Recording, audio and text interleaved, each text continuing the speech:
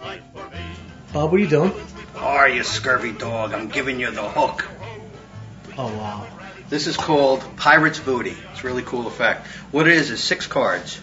1, 2, 3, 4, 5, 6 cards. I'm going to lay them out in a row. 1, 2, 3, 4, 5, and 6.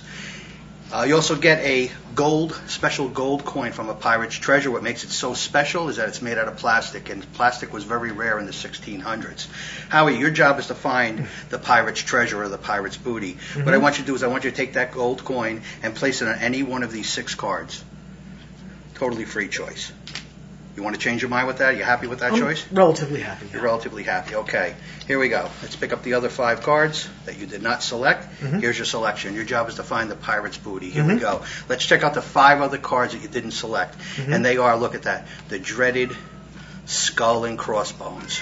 The dreaded skull and crossbones. And the one that you did select, the one you placed the gold coin on, is actually the pirate's treasure, the pirate's booty. You wind up getting and keeping the pirate's treasure, the special gold coin.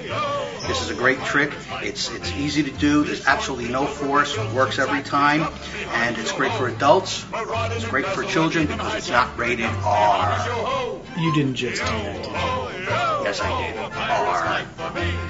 We kindle and char, inflame and ignite. Drink up, me hearties, yo-ho. We burn up the city, we're really a fright. Drink up, me hearties, yo-ho. We're rascals, scoundrels, villains, and knaves. Drink up, me hearties, yo-ho. We're devils and black sheep, really bad eggs. Drink up, me hearties, yo-ho.